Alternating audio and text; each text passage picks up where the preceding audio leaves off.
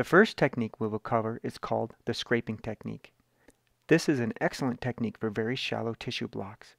Instead of doing multiple punches to fill your needle, we recommend scraping the tissue out of the donor block to fill the needle. This will make more sense in a moment. Once the tissue is in your needle, you will have to pack the loose samples to make them into a core.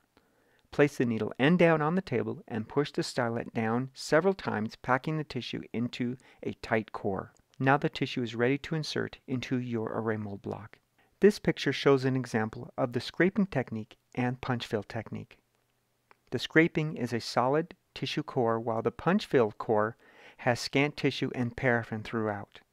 The next technique we are covering is called the push-up technique. This is very helpful when a core has fallen inside of your Arraymold block. Using a sewing straight pin, place the pin on the back side of your Arraymold paraffin block. Align the straight pin so that it is behind the drop core.